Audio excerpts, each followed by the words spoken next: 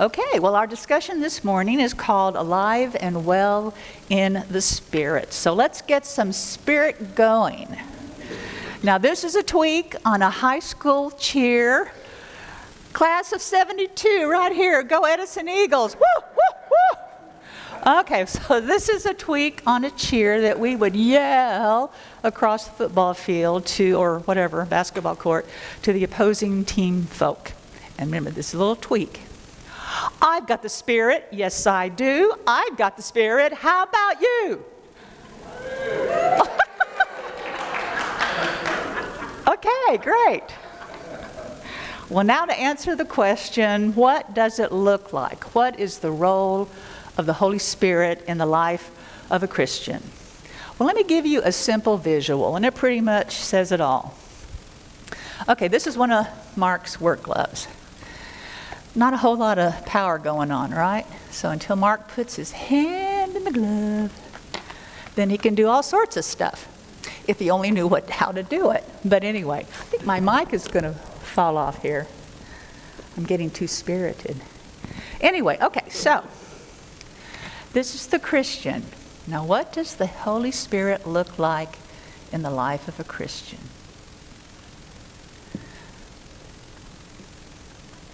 Power, spirit power.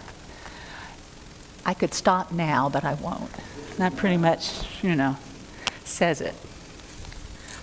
Speaking of Holy Spirit visuals in the church, our primary ones are the dove and the flame, as you know. Mark 1:9-11 says, "In those days Jesus came from Nazareth of Galilee and was baptized by John in the Jordan. And just as he was coming up out of the water, he saw the heavens torn apart and the Spirit descending like a dove on him. And a voice came from heaven, 'You are my Son, the beloved. With you I am well pleased.'" Now, Matthew 3 and Luke 3 also tell of this event. And as a bonus, we disciples use these verses to explain why we immerse instead of sprinkling or pouring water on folk in their baptisms. Jesus was immersed, so we immerse. Now, of course, baptisms by sprinkling and pouring of water are just as valid. And the flame for the Holy Spirit, the day of Pentecost, Acts 2:1-4. When the day of Pentecost had come, they were all together in one place. And suddenly from heaven there came a sound like the rush of a violent wind, and filled the entire house where they were sitting. Divided tongues as of fire appeared upon them, and a tongue rested on each of them. All of them were filled with the Holy Spirit and began to speak in other languages, foreign languages, not glossolalia, which is the term for speaking in tongues, speaking foreign languages as the Spirit gave them ability. Now, another flame, or a candle flame, this is a decoupage. Do people decoupage anymore? Well, this was given to me 49 years ago by Joanne. And it says, "Be aglow with the Spirit." And I led Joanne to Jesus Christ, and this was a gift of gratitude. And so I've had this displayed in my various church offices, and it's up above a shelf in our kitchen, to be aglow with the Spirit. Romans 12:11 says, "Do not lag in zeal, be ardent in spirit," or "be fervent in spirit," or "be aglow with the Spirit. Serve the Lord." Now for some definitions. We'll be looking at the realities of Spirit and Holy Spirit. And this information is from the Interpreter's Dictionary of the Bible, my go-to for most things biblical and religious. In both Hebrew and Greek, the root meaning of spirit is a movement of air, wind, or breath. And by extension, it becomes the principle of life principle for us. Genesis 1 declares, "The Spirit of God was moving over the face of the waters." Creation is underway. The Spirit is, and I quote, the divine element in humans indicated first by the view that we are created in the image of God. That's Genesis 1:27, which means that we are by nature like God, and that we have intelligence, free will, and we are moral beings, end quote. Well, that's the hope, at least. In Romans 8 through 17, Paul shares his belief that it is our spirit which allows us to be in fellowship with the Holy Spirit. From the IDB, I quote, "It is the spiritual nature with which God has endowed every human being and makes it possible for the Spirit of God to dwell in us. It provides a basis for the continuing conversation," and I like that, continuing conversation between our spirit and the divine Spirit, or the Holy Spirit, who comes to dwell in us, end quote. Well, I sort of had this image of Legos, or a magnet, our spirit and the Holy Spirit. Well, what about the spirit and the soul? We don't sing "Rock of My Spirit" in the bosom of Abraham. Well, several years ago, off the internet, I copied this article by a Wayne Jackson, have no idea who he is, ChristianCourier.com. And so he gives us a few helpful ideas. What is the difference between the spirit and soul of a human being? There's no simple answer to this question, because the words soul and spirit are employed in varying senses within the different biblical contexts in which they may be found. So a few things about soul. Soul may signify merely an individual person. In some contexts, soul simply has reference to biological life, the animating principle that is common to both humans and beasts or animals.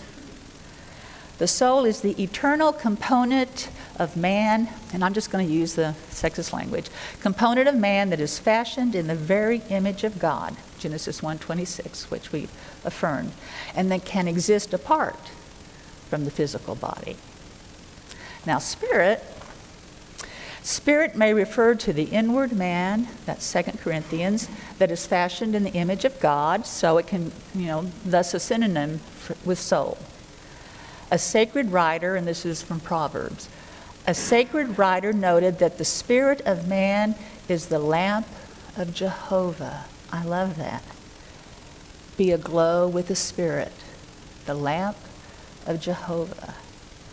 This is an allusion to the element of man that distinguishes him from the beasts of the earth. Now, spirit sometimes stands for a person's disposition or attitude, either for bad or good. The spirit of fear, that's 2 Timothy. A meek and submissive spirit, that's 1 Peter. In reference to wives, we should have a meek and submissive spirit. You're supposed to go, boo, hiss. Or a spirit of gentleness in Galatians 6. Okay. Well, for me personally, and aside from songs, I don't use the word soul very much. I use spirit, as in my spirit. Here's an interesting text. 1 Thessalonians 5:23. This is Paul's prayer for his readers as he anticipates the soon coming of Christ. May the God of peace himself sanctify you. That means to make holy, to set apart. Sanctify you, and may your spirit and soul and body be kept sound or complete and blameless at the coming of our Lord. Well, the commentary states that Paul's spirit, soul, body is not the Greek understanding of the three parts of the human, but it's the Jewish method of describing our whole being from different points of view. On to the Holy Spirit. Again, sharing from the IDB, and I'm going to quote this slowly because there's a lot packed in here. In reference to the Old Testament, the Holy Spirit is the mysterious power of God conceived in the first place as the mode of God's activity manifested especially in supernatural revelation to selected individuals and in their being possessed by a force which gave them marvelous strength. Think of Samson. Courage, wisdom, and the knowledge of God's will and his dealings with humans. An example would be interpreting dreams. Joseph and Daniel, come to mind. Still referencing the Old Testament. Later, God's Spirit is identified with his personal presence and regarded as the distinctive endowment of his people. Now let me share Psalm 51, verses 10 through 12. It's wonderful. It's used in Lent and just wonderful. Create in me a clean heart, O God, and put a new and right spirit within me. Do not cast me away from your presence, and do not take your Holy Spirit from me. Restore to me the joy of your salvation, and sustain in me a willing spirit. Now, sustain, that's some foreshadowing of what we're going to hear in a little bit. A willing spirit, sustain in me. Now, in the New Testament, quoting, the Holy Spirit is understood as the mode of God's operation in the church, made possible through the work of Christ and mediating the glorified Christ to his people and the church to its exalted head. Now, usually we say Jesus before resurrection, Christ post-resurrection, but I'm going to say we. Anyway, that's how some people distinguish that. Well, in both the Old Testament and New Testament, the phenomena of ecstasy are not the most important effects of spirit possession. You thought of spirit possession? Whoa. Nor are they proof of it, end quote. Well, I say amen to that. I do not agree with those who state that the speaking in tongues is the litmus test for being filled with the Holy Spirit. Now, how do I differentiate between God's Spirit and the Holy Spirit? Well, technically, they're the same. But personally, I think of God's Spirit with the Old Testament and the Holy Spirit with the New Testament. And with the written word, I know this is obvious, if Spirit has a capital S, I think Holy Spirit or God's Spirit. Small letter S, I think the human spirit. The Holy Spirit is called different names in the New Testament, giving us wonderful images for how he relates to us. Advocate, comforter, counselor, helper. The English word paraclete is from a Greek word meaning to come alongside of. I love that image. The Holy Spirit comes alongside of us. Paraclete. Think of the words cleave, cleavage. Got to have X-rated here. We celebrate Pentecost on the birthday of the church. You know that. The Holy Spirit was poured out over the believers, so the Holy Spirit is the lifeblood of the church. He keeps God's grace flowing in and among us as individuals and as the church body gathered. Now, the Trinity is a doctrine created by the church, capital C, to explain the relationship and activity between God, Jesus, and the Holy Spirit, or as I call it, God to the third power. The best explanation of the Trinity that I've ever come across, and I don't know who came up with it, and it absolutely nails it, and the pun is somewhat intended, absolutely nails who God is in the three parts. God the Creator, Jesus the Redeemer, Holy Spirit is the sustainer. Remember that foreshadowing. The Holy Spirit sustains within each of us and within the church God's grace and God's loving power and presence we know in Jesus Christ. God, Creator, Redeemer, Sustainer. Now, I'm theocentric in my faith, which means that I go to God first, primarily in my daily walk. That is how I live out my Christian faith. Some Christians go to Jesus as their primary connection. A lot of contemporary Christian songs are Christocentric, a lot of Jesus, Jesus, Jesus. And then there are some Christians who go to the Holy Spirit as their primary connection. As believers, obviously we can pray to God, Jesus, the Holy Spirit, and we'll be praying to the Spirit as a closing for our time today. Now, the giving of the Holy Spirit is depicted in 4 ways, at least in the 4 scriptures that I'm sharing. We've already mentioned at creation, Genesis 1:2, the Spirit of God moving over the face of the waters. I have to be honest and say that I never associated the Holy Spirit with the creation story until I prepared this lesson. I still lean heavily with the Holy Spirit being New Testament and God's Spirit being Old Testament. A second way that we see the giving of the Holy Spirit is the story of Pentecost, which we've already looked at. A third way is Jesus blowing on the disciples in John 20, verses 20 through 22. Then the disciples rejoiced when they saw the Lord. Jesus said to them again, "Peace be with you. As the Father has sent me, so I send you." When he had said this, he breathed on them and said to them, "Receive the Holy Spirit." Now, the fourth depiction I credit to Walter Scott, a prominent quasi-founder of our denomination, with his evangelism technique of the 5-finger exercise. He helped bring people to faith in Jesus Christ in the 1830s out on the frontier, and all he needed was his hand and Acts 2:38. Repent and be baptized, every one of you, in the name of Jesus Christ for the forgiveness of your sins, and you will receive the gift of the Holy Spirit. So Scott would begin with his little finger: believe and come to faith in Jesus Christ, repentance of your sins, baptism, symbolic of your new life in Christ and being birthed into the church universal, forgiveness, you receive God's forgiveness, and the gift of the Holy Spirit. You receive the Holy Spirit.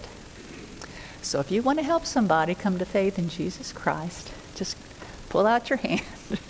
So faith, repentance, baptism, forgiveness, and gift of the Holy Spirit. Now, these aren't always sequential. I mean, for me, as soon as you repent of your sins, you're forgiven of whatever you're repenting. Baptism does not save a person, and you can be baptized, whenever. Ideally, it's close to when you come to faith. But anyway, faith, repentance, baptism, forgiveness, and the gift of the Holy Spirit. Well, I want to share 2 recent faith smacks on the forehead that I've received. The first one is thanks to Connie McFarland. Where are you, darling? Back there, okay. Well, I spoke to you about grace several months ago, and I shared my conversion experience with you and mentioned about this warm flush that moved from my head down my body. And I've always said it was a wonderful confirmation of what I had just done. And Connie came up to me after I'd finished and said, "That warm flush you felt was probably grace." I just looked at her, wide-eyed in shock. For 51 years of being a Christian, I had never identified that warm flush as being grace. I thought, well, how dumb have I been all these years? So that was smack number 1. Thank you, Connie. Smack number 2 came during the recent lesson by Larry about John's Gospel, and we were talking about the Holy Spirit. And one lady in the back of the room on this side, and I don't know who she is, she had shared a time she'd had prayed about an urgent need and had felt this warm flush move from her head to her feet, and she named it the Holy Spirit. For 51 years as a Christian, I had never identified the warm flush as the Holy Spirit. Are you here today by any chance? Thank you. Thank you. So, please know that not feeling a warm flush or any other bodily expression means no presence of the Holy Spirit. I just now have names for what that warm flush I experienced. You see, we never stop learning and growing. Amen. Well, I now want to share some Holy Spirit texts with you, and these are from the NRSV. The first one is Matthew 12, verses 22 through 32, the story in which the unforgivable sin, that is blaspheming the Holy Spirit, is discussed. I know some people struggle, maybe none of you, but this unforgivable sin. And as you know, blasphemy is insult or contempt, disrespect, lack of reverence shown to God or the sacred. And in the story, the blasphemy comes when people claim Jesus is in league with the devil, with Satan. And it's kind of long. The story's called Jesus and Beelzebul. Then they brought to him a demoniac who was blind and mute, and he cured him, so that the one who had been mute could speak and see. All the crowds were amazed and said, "Can this be the son of David?" But when the Pharisees heard it, they said, "It is only by Beelzebul, the ruler of the demons, that this fellow casts out the demons." He knew what they were thinking and said to them, "Every kingdom divided against itself is laid waste, and no city or house divided against itself will stand." Abraham Lincoln. If Satan casts out Satan, he is divided against himself. How then will his kingdom stand?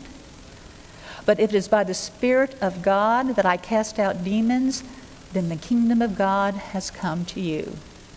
Whoever is not with me is against me, and whoever does not gather with me scatters. Therefore I tell you, people will be forgiven for every sin and blasphemy, but blasphemy against the Spirit will not be forgiven. Whoever speaks a word against the Son of Man will be forgiven, but whoever speaks against the Holy Spirit will not be forgiven, either in this age or in the age to come. Now the commentary says that the unforgivable sin is a sustained and constant refusal to recognize the Spirit's work in Jesus in performing God's will. So basically, it's saying that whenever Jesus is working good, that it's, he's in league with the devil, which of course is not true. So that basically is what the unforgivable sin is against the Holy Spirit. The next one is Luke 4, that wonderful song about the Spirit, and actually he's quoting portions from Isaiah. When he, Jesus, came to Nazareth, where he had been brought up, he went to the synagogue on the Sabbath day, as was his custom. Jesus was a good Jewish boy. He stood up to read, and the scroll of the prophet Isaiah was given to him. He unrolled the scroll and found the place where it is written, "The Spirit of the Lord is upon me, because he has anointed me to bring good news to the poor. He has sent me to proclaim release to the captives and recovery of sight to the blind, to let the oppressed go free, to proclaim the year of the Lord's favor." And he rolled up the scroll, gave it back to the attendant, and sat down. The eyes of all in the synagogue were fixed on him.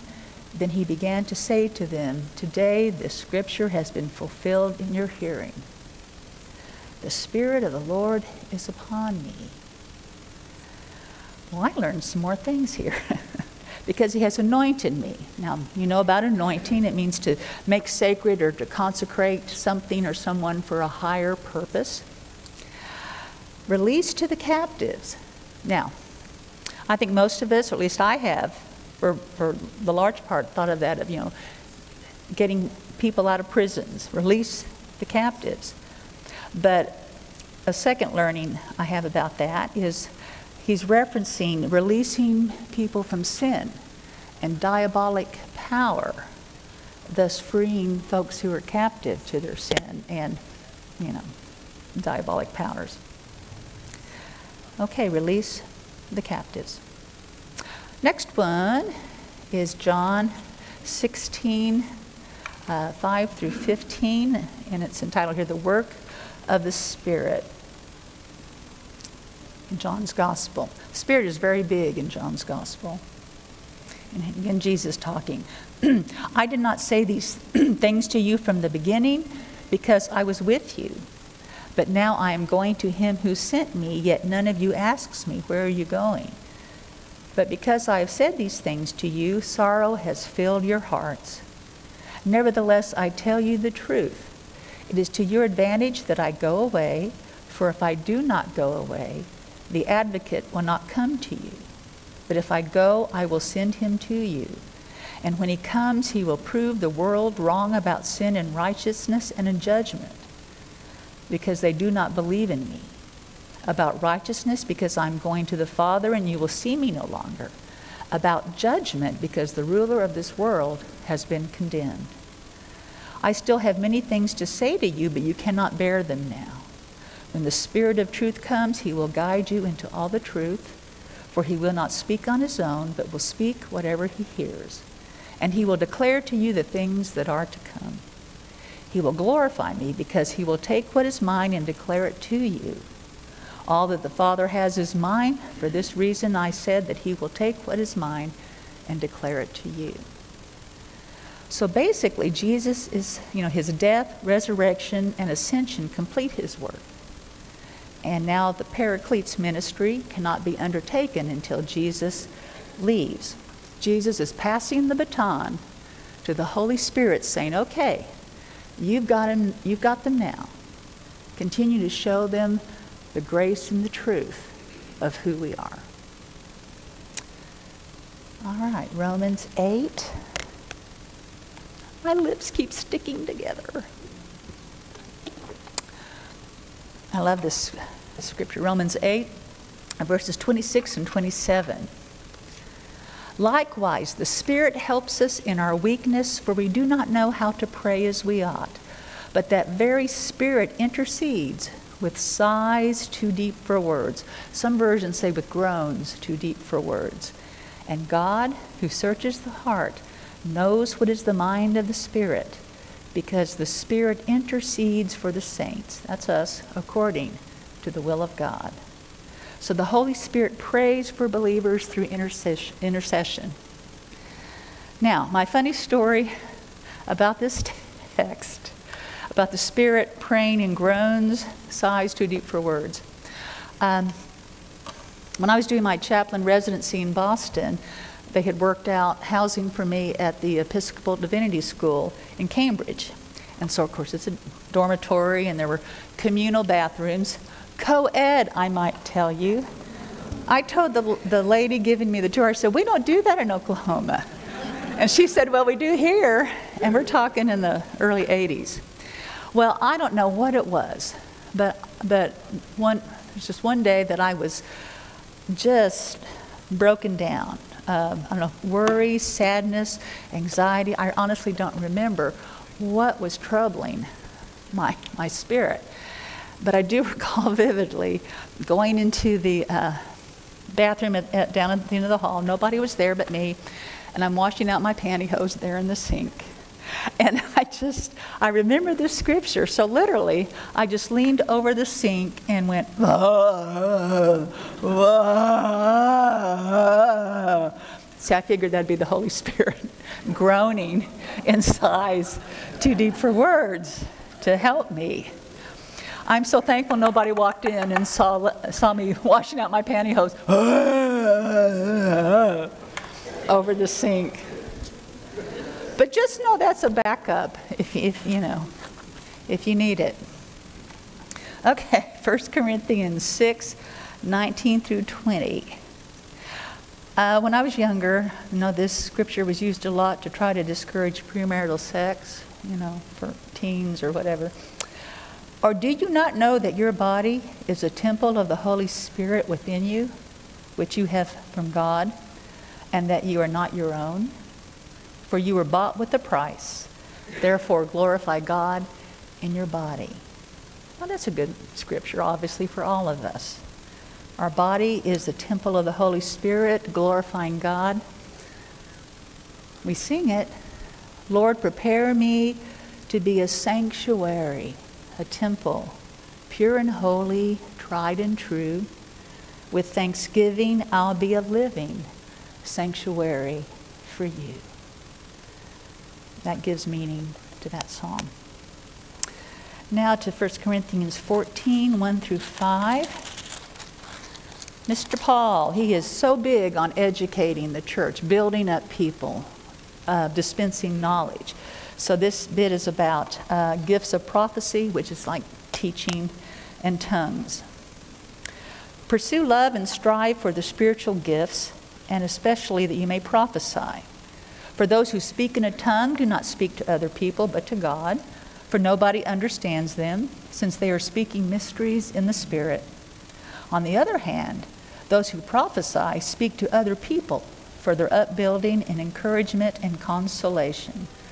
Those who speak in a tongue build up themselves, but those who prophesy build up the church. Now I would like all of you to speak in tongues, but even more so, to prophesy.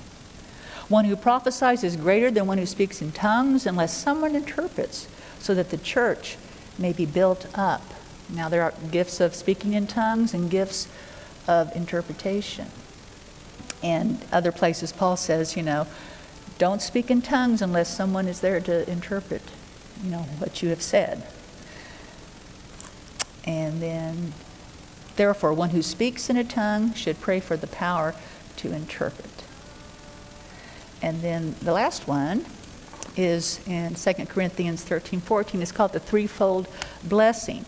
And I imagine some churches may use this as benediction or a part of their liturgies or whatever. Anyway, it just got the name, the threefold blessing, from the church.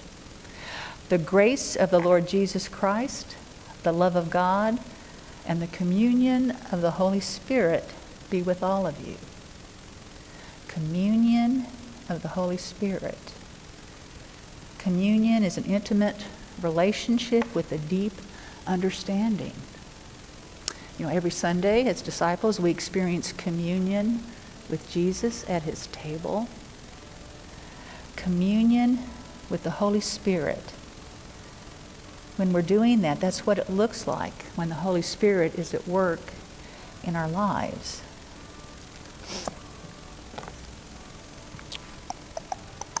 I want to share now 2 examples of what communion with the Holy Spirit looks like. And both are from one of the devotions, and it's 365 days of spiritual growth. 365 days of spiritual growth.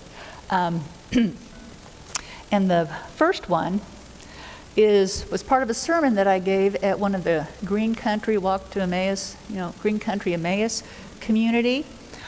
I know Harvard Avenue had a lot of folks in that. Or anybody here was a part of the Green Country? Okay. Well, they would have periodic gatherings, and they'd have somebody come and talk or preach. And this was a part of the talk that I gave. And this is the graphic that's a part of this devotion. There are 6 circles here. The scripture is 1 Corinthians 2:12. Now we have received not the spirit of the world, but the Spirit that is from God, so that we may understand the gifts bestowed on us by God. We are often told to count our blessings, but how often do we count the blessing of our blessings? And I put light bulb, the blessings of our blessings. Once bestowed by the Spirit, a blessing grows beyond what it originally was. Like a baby bird that is pecked through its shell, it is nurtured by the Spirit until it can leave its nest and soar toward heaven. The blessing soars higher and higher, and its flight path is radiant with the light of God, or the flame of God. On a sheet of paper, it says to draw these circles. Ta-da. right inside the first circle one way that your life has been blessed by the Spirit. Next, draw a second interlocking circle and write in it how the first blessing led to another. Continue in this way for a third blessing, for so on. This series of interlocking circles represents the flight path of your original blessing. All blessings have flight paths. Each of them grows and soars beyond what it originally was. And celebrate this dynamic power of the Spirit witnessed at work in and through your life. Now, here's what I put in my circles. First one, when I went to OU, I pledged Delta Gamma. And at one of our pledge meetings, someone from Campus Crusade for Christ came and spoke to us about, what it means to have, to be a Christian. Well, that was sort of the deciding factor for me, so that led me to accepting Jesus as my Lord and Savior. Now, my roommate, Kathy Newman, I was a freshman, said, well, Kim, you're a Christian now, you need to find a church. Okay. So she invited me to her church, which was First Christian Church, Disciples of Christ, downtown. And so I went to her church. I loved it, got involved in the college career class, and then realized, I want to go into I want to be a teacher. I wanted to be and do what Richard Ziegler did, minister of Christian education. And my first Christian minister said, you can go to seminary, women can. Campus Crusade folks shunned me. That's against the Bible. And my minister said, you go for it. Well, not literally. Anyway, fifth circle. In the various churches, one of the churches I served was Forest Park Christian Church. And in Forest Park, I remember Barbara Moses, she said, Kim, have you ever been on a walk to Emmaus? And I said, no, I wanted to. She said, well, I want to sponsor you. And so Barbara sponsored me to go the walk to Emmaus. I loved it and became, involved in the Green Country Emmaus. And so at one of their gatherings, I was asked to be the speaker. And I did, here in this room. It was held at Harvard Avenue Christian Church. Back then it was the sanctuary, but now it's the challengers class. And here I am today telling you about that. Ooh. All right, the next one is this lovely freehand. I did use the same lid for that. And this has to do with fruits of the Spirit. Now, you're all experts by now, the fruits of the Spirit, since we talked about that a while back. Anyway, this devotion has this graphic, and maybe blocking it. It's entitled, The Spirit is Always at Work in Me. And this is Philippians 2:13, for it is God who is at work in you, enabling you both to will and to work for his good pleasure. For it's God who is at work in you. You can think God of the third power. God, Jesus, Holy Spirit, Creator, Redeemer, Sustainer. The force of gravity is always at work in our lives. We may not be able to see gravity, but we can certainly see its effects. Just try to defy it. Do your best to jump off the surface of this earth. If you come back down again, give it another try. See if you can throw something so high into the air that it will not return to the earth. Try to place an object out in the empty space in front of you without it crashing to the ground. Gravity is a powerful force. Without it, life as we know it would not be possible. The same is true in the Spirit of God. It is ever present, or He, and ever hard at work in our lives. And even as gravity pulls us back to earth, the Spirit draws us back to its center. In fact, the Spirit is our center. When we move away from it, its power begins to work on us, drawing us back to the center if we move on these lines. As we allow the Spirit to work in our lives, we see evidences or fruits of the Spirit. Bingo. So the Spirit is like the gravitational pull. Now I've got 9 spokes here. Love, joy, peace, patience, kindness, goodness, faithfulness, gentleness, self-control. All those fruits. Mark on each line where you find yourself right now. You know, how are you exhibiting joy? Anyway, so you just go through the lines, you know, where you, this is, I mean, you're really rocking and rolling here. But as you get further out, less evidence that you're exhibiting joy or gentleness or whatever. And so a prayer, you know, is to conclude this exercise if you were to do that. Giving thanks for the power of the Spirit at work in your life. The Spirit is always at work in me. I had never really thought of the Spirit having like that gravitational pull. I mean, I did on one hand, but not just overtly. And so this helped remind me that the Spirit is always at work, reminding us, guiding us. It's some Old Testament, some Old Testament verse, but I love it, you know. And when it talks about when we're moving and we'll hear a voice behind us saying, "This is the way, walk in it." You know, that's the Spirit. Okie dokie. Well, I want to close now with our song prayer, and for me. This celebrates our communion with the Holy Spirit. And for me, it really exemplifies the work of the Holy Spirit in our lives. Spirit of the living God, fall afresh on us.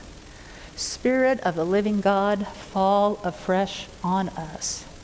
Melt us, mold us, fill us, use us. Boom, right there. That says it all. Such vivid verbs.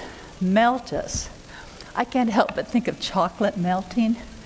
Melt us. So we just, or the Wicked Witch of the, as she melts. Melt us, Spirit. Now you can remold us. You know, create us again. Melt us, mold us, fill us. Just pour those fruits of your Spirit into us. And then use us. Send us out. Melt, mold, fill, use. Oh yes, Spirit of the living God, fall afresh. Fall afresh on us. Amen. Questions or comments? Thank you, Kim. Yep, hold on just a second. Be nice. First, thank you for a wonderful lesson. Oh, and when I saw that S in that circle, I thought it stood for sanctification. And and would you address the issue of sanctification, how you define it, and how it affects us? Well, I said this: to sanctify means to make holy, or basically our daily walk in Christ is a process of sanctification. Those things that we do to live, to allow the Spirit to work in us. As I said before, I really believe that if we work on exhibiting the fruits of the Spirit in our lives, love, joy, peace, patience, kindness, goodness, faithfulness, gentleness, self-control. I don't think it gets much better than that. So sanctification basically means the process of becoming holy. However it works for you in your personal life, your church life, that's the best I can do. Does that at least give you? So we're all in the process of sanctification.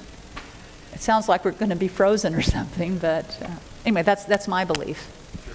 I just couldn't help but think when you were closing and talking about melting us, the warmth of grace. Oh, girl, Smack number 3. Yeah. Well, And now a totally different perspective. I always go to the That's common, okay. the common use of words today. And spirit, you did a great job with the cheer. You know, that's an action that you can exhibit. Yes. Common language, spirit. But what about soul? It's almost always associated with death in common language. Uncle Johnny's soul has left his body. Right. But here's a really interesting one. If you're talking about an airplane crash, Yes. and there was 100 people on board Right. and they all died, all 100 souls perished. And that's what that Wayne Jackson said. A lot of times it just refers to a person. Yeah. And I didn't use a phrase, but thank you for that. And the souls were lost. Like I said, I really shared all I could about it. That doesn't mean that's obviously the sum total. If somebody has a better definition, I just use spirit. But I know there's a lot of soul man. I mean, in songs we talk about soul. So, Kim, thank you. You're welcome. Kim is my personal educator. I ask her to speak about things I don't understand very well. And I've been really looking forward to the Holy Spirit lesson because I don't get it. I mean, I'm sorry. I'm glad all you said has helped me. But when I became baptized at 18, the Methodist Church minister told me that we had to believe in the Holy Trinity. Right, God, Jesus, Right, and no, the I Holy know, Spirit. okay. And I was 18 and said, I'm not sure about the Holy Spirit. Did he explain it? Oh, no, he didn't explain it, which is the way you've explained it. I probably would have been more understanding of what it is. Yeah. But to me, as you're speaking today, there are times in my life that I now understand it was a Holy Spirit and not a God most I thought it was God trying to tell me to do stuff, but now I'm pretty sure it was the Holy Spirit, the sustainer, because of your wonderful lesson. Oh. So thank you for helping us have a better understanding of that, Casper the Friendly Ghost, I know. Holy Spirit. Yeah, Holy Ghost. That I think from the King James Version. You hear Holy. Praise God from whom all blessings flow. Holy Ghost. I don't say ghost. I say spirit. But anyway. Well, good. We got one over here.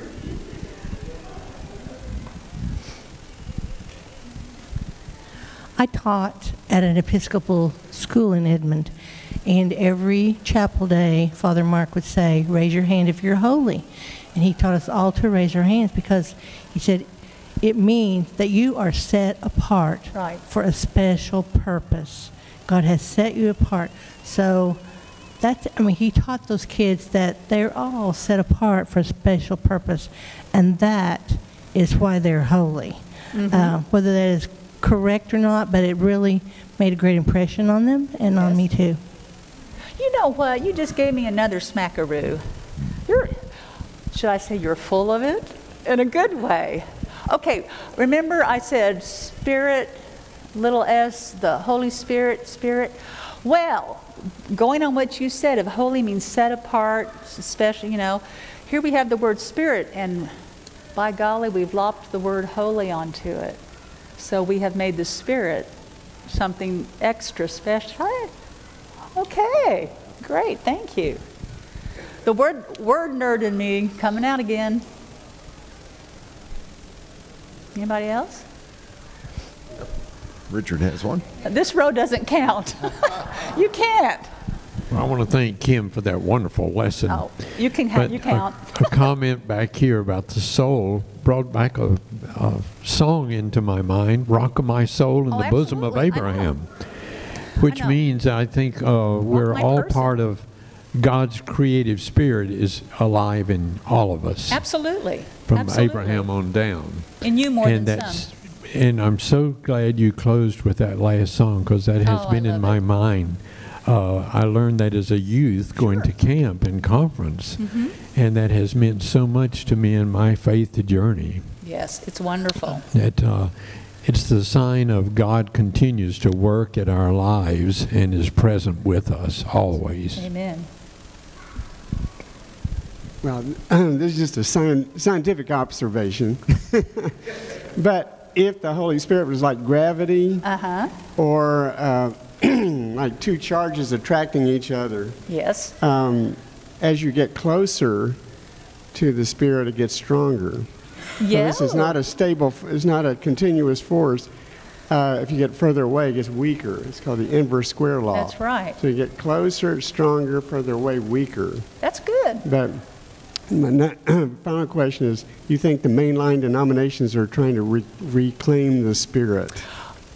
Well, Richard could probably speak to this more so than I. When I became a Disciples of Christ and started learning all about us and went to seminary, I had heard from older disciples or older in the denomination that for a while there, disciples didn't want to mess much with the Holy Spirit because they didn't want to be maybe associated with the Pentecostal holy rollers. But then at one point they realized, how dumb are we? Of course. And so then more Holy Spirit language came into disciples' churches teaching blah, blah, blah. Now, I don't know if that's true, but that's what I was told by, he's nodding yes. So that's all I know, but I will say though, when I became associate minister at Yale Avenue, Mike Albert was a pastor and he, was big on spiritual gifts. And I was like, huh? I hadn't heard about spiritual gifts. And so that's where I learned all about that and obviously have been teaching that ever since. So yeah, it just, kind of, a lot of it depends on the individual churches and pastors too. So it's time Any other questions? Time to quit. Comments? Okay. Kim, we sure appreciate all your work on You're this. welcome. Thank you. Appreciate that. Did you want to end with that Edison Spirit yell again? Girls, shall we? Edison, just say, we've got the Spirit. Yes, we do. We've got the Spirit. How about you? Ready? We've got the Spirit. Yes, we do. We've got Spirit. How about you? Woo! Thank you. Thank you. Hey, we'll see you again next week, guys. Have a good week. Okie dokie.